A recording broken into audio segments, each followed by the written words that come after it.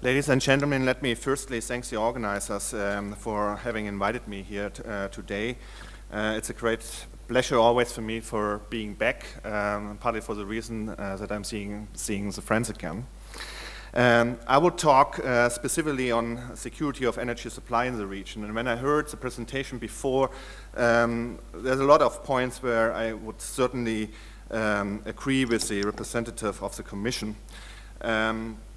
But I have also to say, coming from a country like Germany, which had phased out nuclear power, which has speed up the expansion of renewables, we have both, I think, the government and I would also add to some extent also this Commission have greatly underestimated many of the problems on the transformation towards non-fossil fuel world. The realities and the problems and changes we have undertaken in Germany have brought us to a point where the major problems and challenges we have not solved. And I could go on here in my presentation and elaborate on that, because there are a lot of points, I think, on which other countries which will follow up, which also have to follow up, Germany will definitely, can definitely learn. But what I wanted to do is focusing on security of supply in two major aspects. One is, has to do with the dependence of coal on the Visegrad states, and the other one is specifically related to the gas sector again. You see here the forecast of the increase of the EU import dependency up to the year 2030, which highlights the major changes being underway. If you compare that with the newest developments, for example, in the United States, we had always, since the 1960s, discussion in the US about energy autarky, decreasing dependence from imports. That has never become true. These hopes had always disappeared over the years and decades. Only over the last 2-3 years, thanks to the shale gas revolution, the situation has tremendously changed in the US. If you're familiar with the figures, the share of coal has reached a historical low share, going back from 42 to 34%. The United States had been able to decrease the greenhouse gas emission over the last 5 years by remarkably 77% more than any other country in the world. And it has brought down the economic cost of gas, going down from approximately $8 down to even less than $2 per million British thermal units last April. Nothing suggests that we will be able to go the US way so far. That's a challenge we face. You see the overall total import dependence we face. And of course, there are varied differences, and here in the Visegrad countries, in particular in Poland, security of supply has always played a much larger and more prominent role than, for example, in Germany. And that has also to do with the still high share of solid fuels and coal in the country's energy mix, as you can see here, when you compare that with the overall share of the EU 27 member states. There's a new report, a new study came out by Ernst & Young on behalf of the Central East European Energy Partners, which concluded that on the way the transformation we have heard the EU will go, rightly go, the Visegrad countries and the Central East European Central East European countries will have to pay a disproportional share of the cost in comparison with other EU member states, and that has a lot to do with the coal share in the fuel, in the energy mixes. And here's to say that what needs to make very clear also toward my own countryman, which believes that we are already on the way to a world and to Europe which wouldn't use coal any longer. Nothing is true, as you will see in a minute. The major challenge we face on the energy policies, practically speaking, you can see here with the so-called energy triangle and the 3 objectives of energy security. namely sustainability, environmental reasons, economic competitiveness, and security of supply. And for a variety of reasons, environmental and climate issues have played a much larger role in determining our energy policies, particularly in my own country over the last 10 years, than it should be, because governments need to take into account all three major objectives. And that's the basic challenge for governments, which are often only able to focus on one of those factors instead of balancing all three factors.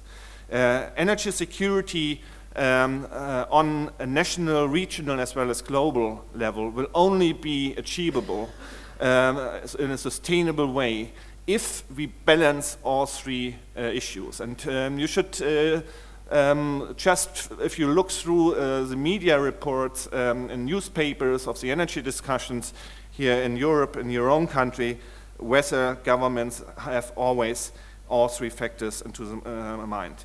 There are two new factors which make the picture even more complicated, and that has firstly to do with the technological industrial policies linked with the renewables. And one major issue is coming increasingly up. We see that in shale gas, but we see it in other areas too, and that has to do with public acceptance. In Germany, we have a situation where almost everything is being blocked. It's no longer that you have NGOs moving and demonstrating against nuclear power stations. They also demonstrate against coal power stations and even renewables built on land, such as wind power, such as solar power. Everything is blocked, including the expansion of the grid system. And so the NIMBYism is becoming a widespread concern and become a major investment risk for both domestic as well as for foreign companies.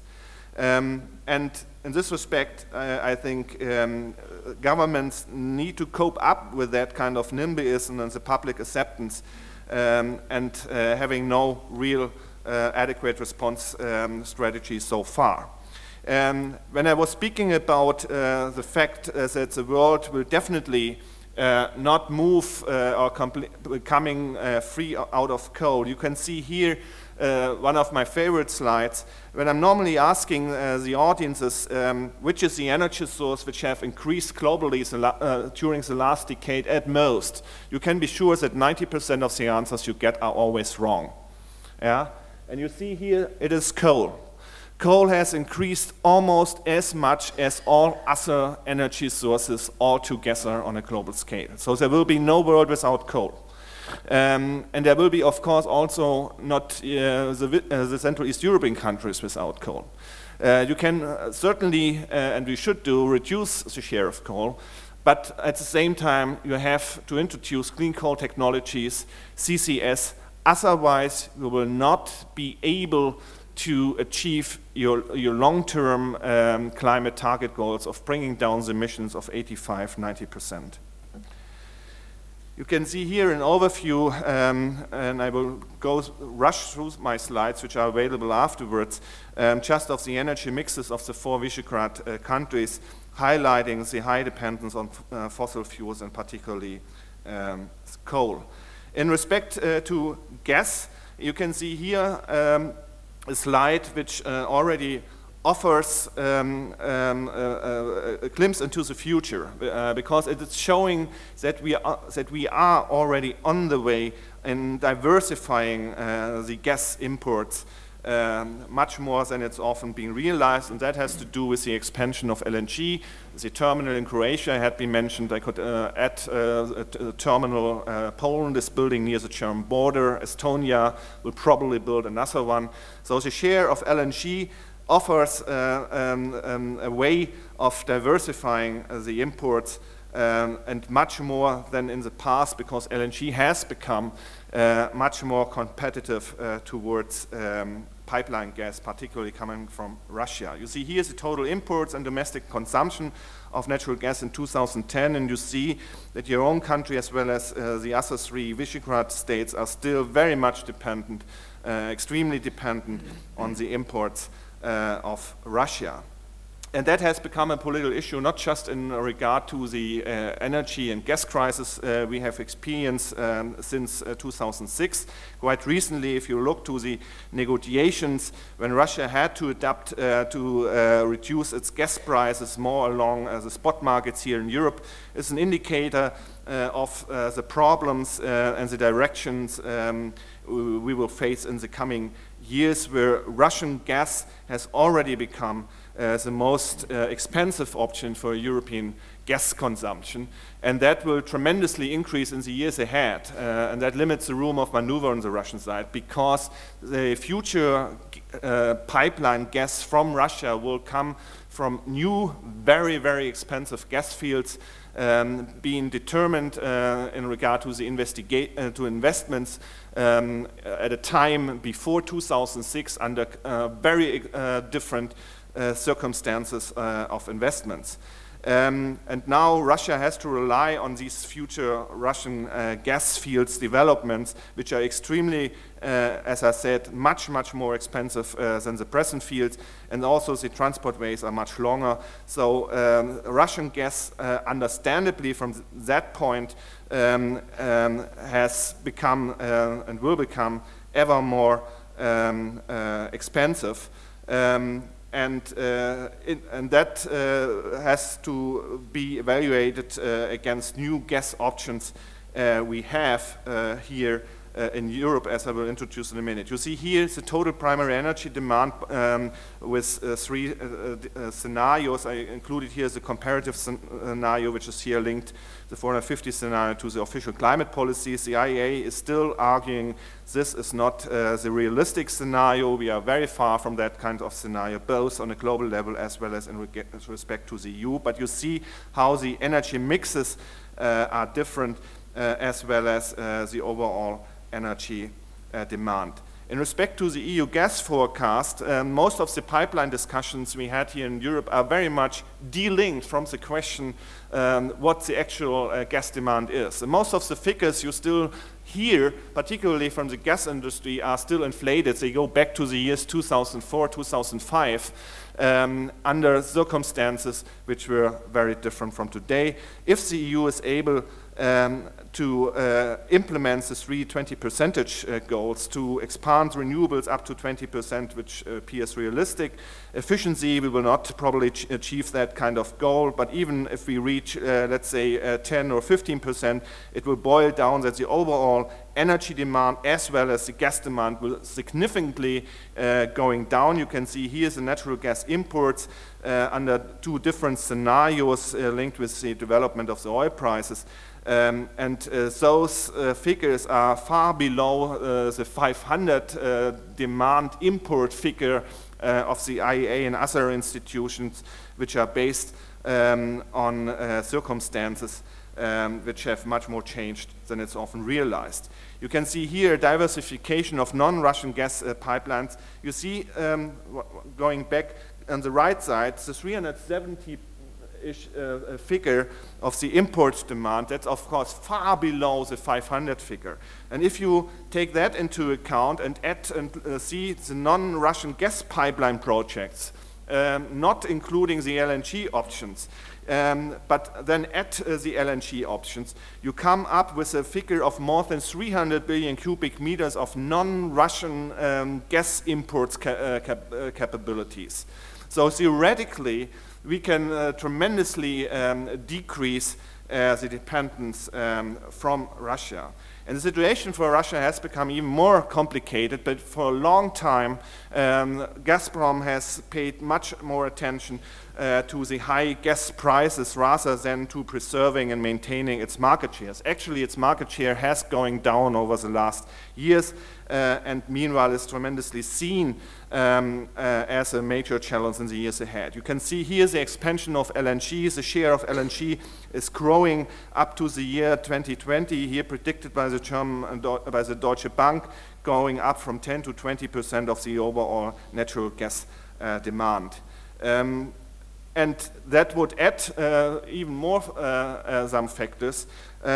Given the shale gas revolution in the United States, America may become even a net gas exporter in 2016. That's the reason why Poland, the Baltic states, Japan and others are already negotiating imports of natural gas from the United States based on the shale gas revolution. Other countries such as Australia tremendously expand their gas production. Australia will probably become the biggest LNG producer, surpassing Qatar around 2018. Brazil and Argentina has one of the largest shale gas reserves. It's not clear whether they will go that way, but they could also become an LNG exporter, offering much more gas to the global markets. Furthermore, as we all know, Nabucco, the Tana pipeline, will definitely be built in one or another way. There are import possibilities from Kurdistan in Iraq, and as well as new potential offshore gas imports from the economic exclusive zones in the Black Sea, from Bulgaria, Romania, as well as Greece. And you can see that here on a slide, the gas fields in the offshore areas of the Black Sea belonging to Bulgaria and Romania.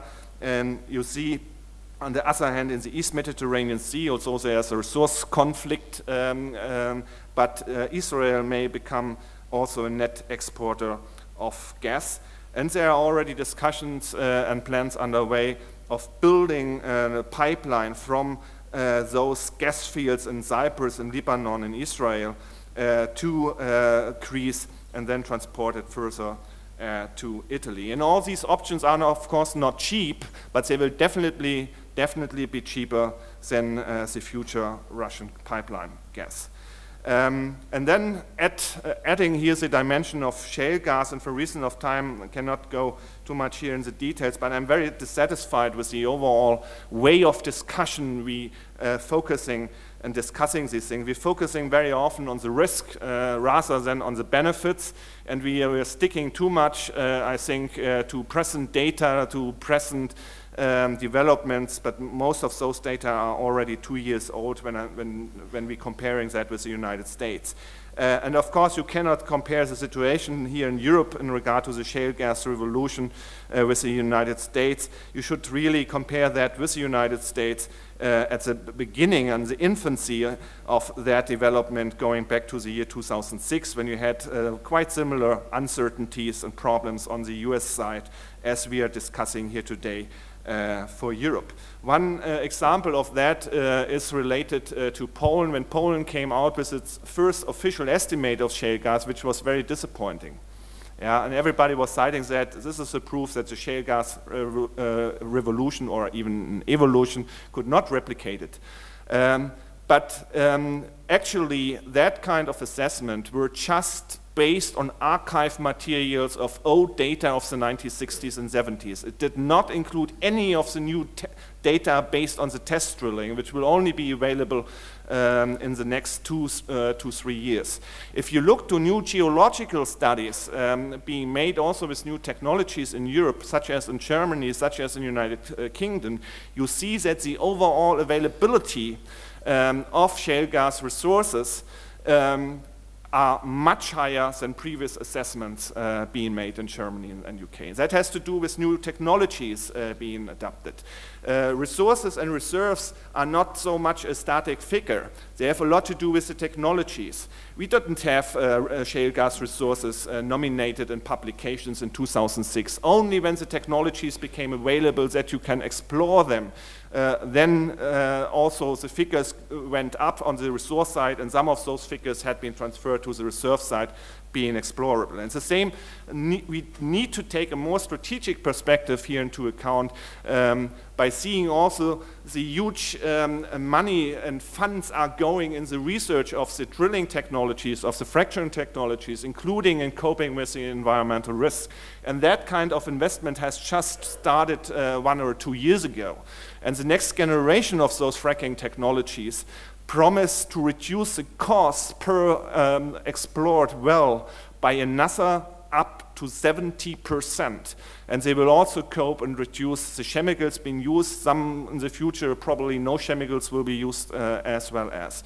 So all the historical experience we had in the past with fossil fuels suggests that for a long time, in the first phase, for a long time, the resources as well as the reserves will go up alongside of the technological innovation of the drilling technologies. Yeah? And only after a longer time of several decades it will going down. So we need to take here a much more strategic perspectives into account and not focusing on present technologies which will be outdated already in 3-4 years. Yeah? So it brings me more or less to the end, and I go over here to some of those developments. There's one factor, as I mentioned, in regard to the prices. When I was introducing the gas prices of the United States, in compared with Europe, with the $2 compared with $8 to $11 here in Europe, that kind of gap in the gas prices will definitely have a huge impact on the future overall economic competitiveness of the European industry. We see that very clearly already today with the energy-intensive industry in Europe, which will become ever less competitive. There's huge concern in the German chemical industry meanwhile. And if we won't be able to address that kind of problem, that industry will definitely go away from Europe as well as from my own country. So this is a huge challenge we face in respect to the gas prices, and therefore shale gas, even when it's more, it will be not so cheap as in the United States, it will definitely much cheaper than future Russian gas. And so this is not just an issue of security of supply, it will also become increasingly an issue of economic competitiveness. And as I said, we have various options today, particularly against the background that the gas demand will rather go down. The figures are new figures, even on oil or gas, are not so high as in the past. There are various other options which we have available, which will not just diversify our imports, it will also be able to reduce the prices. So in this respect, shale gas has even become already a game changer in a way, because it has empowered European companies, even its oldest gas partners such as E.ON Ruhrgas, of reducing the gas prices in the negotiations with Russia, although Russia hasn't really given up the linkage to the oil prices. So I stop here for reasons of time. The presentation will be available, so you can take certainly a look to the more details I have put on the slides. Thank you very much for your attention.